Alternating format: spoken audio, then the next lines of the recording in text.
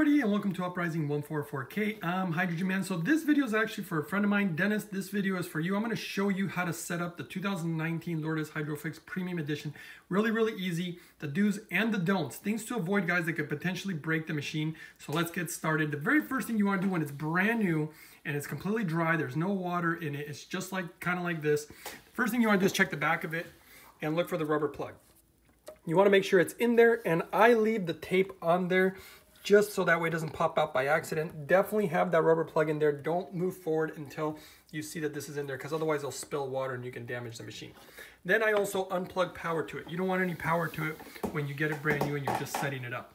Then the very next thing you want to do is you want to put water in it. So you're going to want to pour the water right in here. If you spill it anywhere, make sure to wipe it up immediately, and don't try to put water in it if the filter's not in there. Make sure the filter is in here and it goes right in there. When it's completely dry, it takes 100 milliliters. I usually use a little funnel so that I don't spill any of the water. And I usually have a pre-measured cup. This particular cup at this line is measured at 50 milliliters at this line.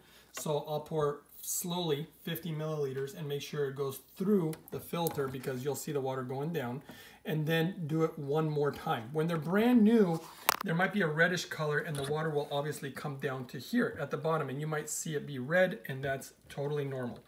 All right, so once you have 100 milliliters in there when it's completely dry, then you put water in the pitcher. It doesn't matter if it's up to here or up to here. It really doesn't matter as long as there's some water in the pitcher. Then what you do is, here's one of the things where you want to be careful. Always make sure that this little line is aligned with the little line on the pitcher. Okay, so when you set it down, they're nice and aligned, because I've seen people where they have it crooked and they just go and slam it down, and that ends up bending those little pins, and that can cause issues. So you really want to make sure to have it completely straight and just set it on there nice and easy, and then everything will work perfectly. Once you set this down on this device and you have water in the pitcher and water underneath, now this part, the bottom part of the pitcher, has water on the top and the bottom. And you just let it sit there with the power off for 6 hours. This is the break-in period process. It's soaking all the water up in the membrane. Once it's 6 hours, guys, then the machine is pretty much ready to roll. You can fill it up to here. That's for 30-minute mode. If there's a little line right here for the 10-minute mode. But at that point, now you can go ahead and just plug in power to it. And now what I also will say, here, hold on one second, I need 2 hands.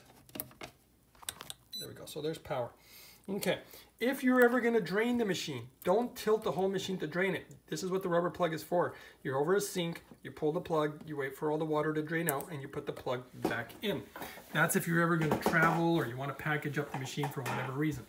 Now that there's power to it, then you would fill up this pitcher and you just hit the button and you can see on the screen where you would be at. If the machine asks for water again, this light will come on.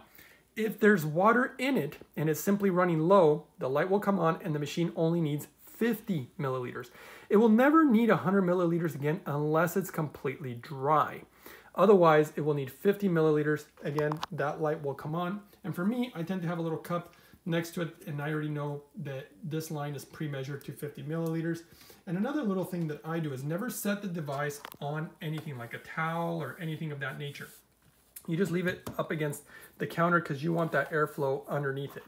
And again, don't overfill it, don't spill water all around it, don't have that rubber plug out.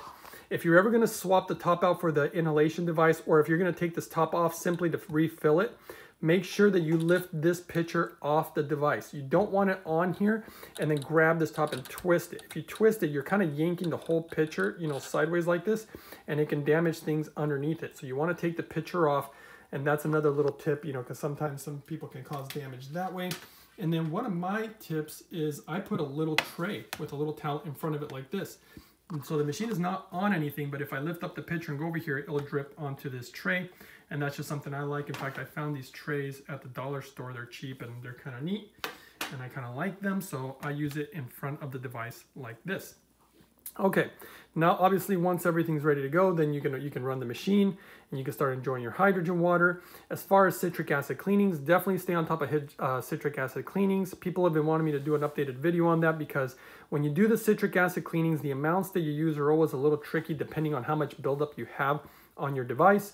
So maybe I'll make another video about that, but just read your owner's manual. It should be in there all clarifying how much you should use depending on what type of cleaning you need to do. And the only other thing also is when you do a citric acid cleaning for the maintenance of this, make sure that you really rinse out the pitcher really well after you're done, really vigorously, because you don't want to leave any trace of citric acid in here because of the way that it affects the water and over electrolyzation of it. So you want to really check on that. But besides that, that's exactly how you would basically set up your 2019 Premium Lourdes Hydrofix. And that's it, guys. I hope you found the video helpful. Don't forget to give the video a thumbs up and subscribe, and I'll see you guys next time on the next video. Hope you found this helpful, Dennis. Till next time.